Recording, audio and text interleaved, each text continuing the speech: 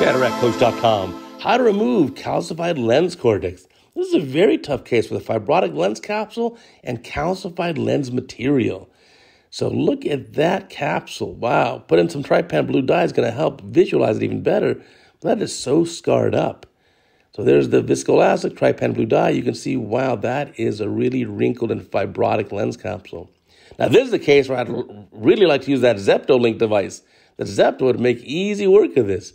But you can see, as you start, you can't really tear a rectus here. It wants to just stick at the fibrotic area. So you may have to go inside there and cut it. Yep, there you go. Some micro scissors. Micro scissors going inside the eye to cut the capsule there, especially with that fibrotic band. And cutting again. And so you got to be careful that when you do these cuts, you're going to have a weakness there that could run out. And you may have to do actually multiple cuts in this case. Look at that. This is tough. So we obviously sped up the video here just so we can get through it. And I'm watching the video for the first time with you. So let's see here. Even using that, your blade, your paracentesis blade, to go ahead and cut through some of that big fibrotic band there. It just doesn't want to come. So cutting now with the scissors, even bigger scissors. Wow. Still tough. And if you're too forceful, remember, you can cause zonular dehiscence.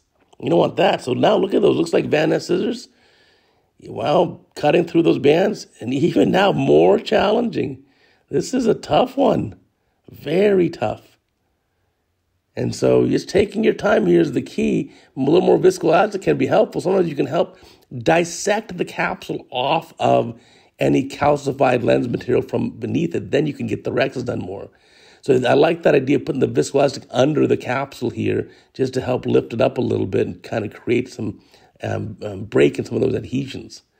But you can see how much effort is required just to get this capsule opened. And so finishing that a little bit more, finally got some kind of rectus done. Ooh, but be careful during the case now.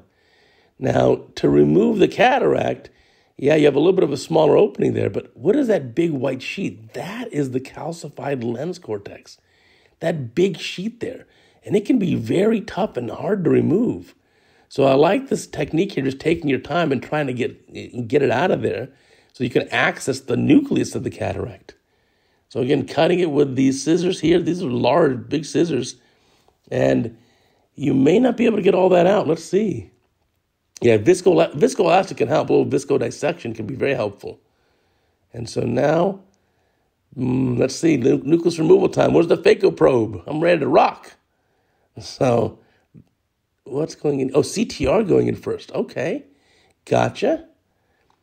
You got to be careful with the CTR. If you don't have an intact capsular rectus, you have those irregular openings. That can sometimes exert some force out there. Now here is the phaco probe. And so let's see, the technique here is going to be like maybe groove down the middle, perhaps a stop and chop. And so we'll speed through this pretty quickly. And we want to see the end of the case, because that yellowish is the nucleus. That's going to be removed pretty easily. Yeah, nice, bring it out, stop and chop. That'll take very little time to remove. But that whitish area, the yellow is the nucleus. We got that. What about all that whitish area still? How are we going to get all of that out? So more viscoelastic here, and then chop, chop, chop. Get that nucleus out. Again, the yellow is the nucleus. That whitish area, can you leave it in there? I don't know. I probably wouldn't want to. Can you dissect it further? Do you want to use an anterior vitrector to clean it up? Here's the IA probe. And again, you may have a hard time just aspirating with the IA probe. So now you've got this big crescent-shaped, fibrotic, calcified lens cortex that's kind of stuck to the capsule. You can see, even though we speed the video up, so much time is being spent just to try to remove it. It's very difficult to remove. So the rest of the bag looks pretty clean. And so what we got here now is maybe a little more viscodissection. See viscoelastic going in here. Lens first. That's always a good move. I like putting the lens in the eye. Get that underneath there so you've got some support now. There we go. And now the micro scissors again, trying to cut it a little bit. Maybe it can be peeled away. Again, viscodissection sometimes is helpful. There you go. Some viscoelastic. Grabbing it with the forceps. Oh, look at that. There's a break. It's coming up. There you go. You broke some of those adhesions. Fantastic. Able to get that up. Hopefully get that whole thing out. Let's see, a little bit left. You kind of don't want to leave it, right? You want to go and get all of it.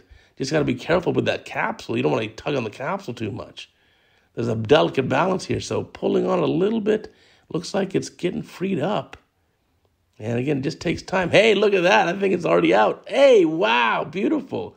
That's a neat case. So I've not really seen a case like this on my own. This is very interesting. And I like the technique here. So thank you for sending this video in. That was a lot of fun to watch. And I'm sure this patient is absolutely thrilled. Now look how pretty and clean that capsular bag is. Ooh, beautiful case. Thank you for watching.